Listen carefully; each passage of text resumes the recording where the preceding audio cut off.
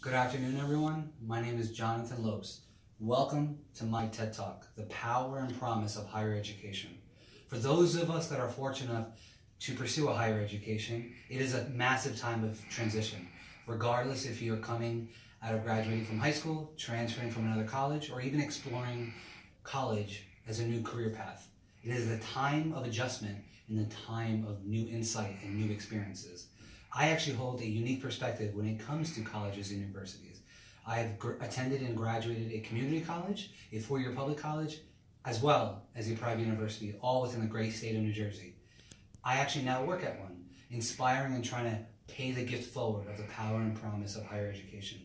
The great Randy Posh, may he rest in peace, was an acclaimed public speaker and professor at Carnegie Mellon, and his famous lecture entitled Last Lecture was all about devoting yourself into passion.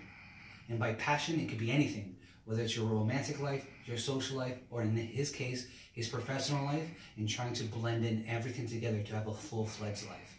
When you think of the power and promise of education, it allows people to rise up, to have that fresh start, to really make a mark upon themselves as to who they are, as well as who they want to be.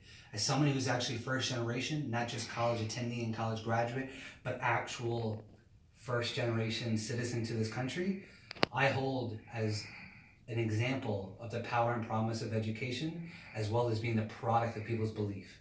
Education provides a wealth of services and resources, not just in the classroom, but outside the classroom to make it much more of a holistic experience.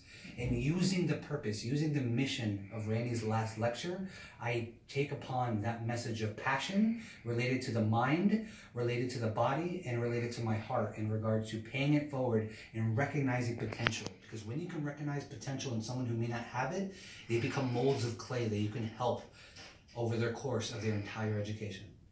And within the next 5 to 10 minutes, I want to explore more of that path as well as my experience in regards to the power and promise of higher education.